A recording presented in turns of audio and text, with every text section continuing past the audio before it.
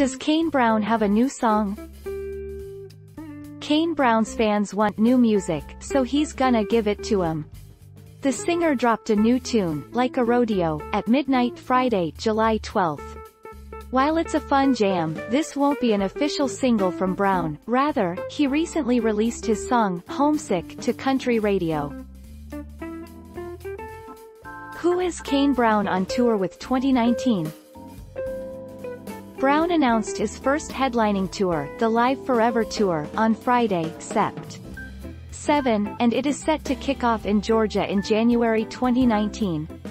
Opening acts include Granger Smith, Ray Lynn, Danielle Bradbury and newcomer Jimmy Allen. Don't forget to subscribe and hit the bell notification for more of these videos.